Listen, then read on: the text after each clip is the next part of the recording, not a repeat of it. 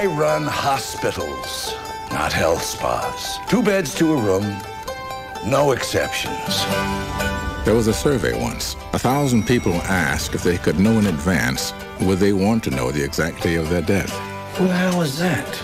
Who the hell are you? 96% of them said no. Oh, God. What am I, in the morgue?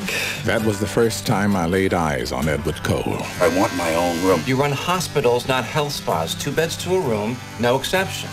Damned if I'm gonna spend the next 3 weeks laying next to Zombie Boy.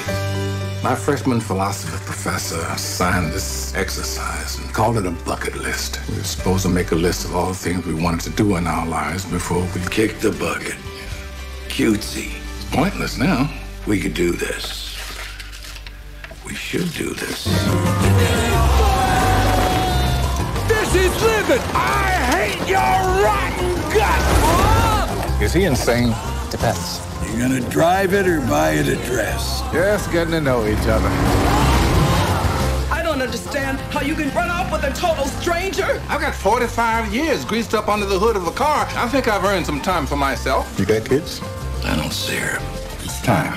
Why are we, Oh, my God.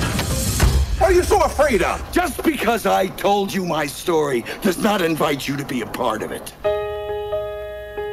Dear Edward, there's no way I can repay you for all you've done for me. So rather than try, I'm just going to ask you to do something else for me. Find the joy in your life. You hate me? Not yet. We live, we die, and the wheels on the bus go round and round.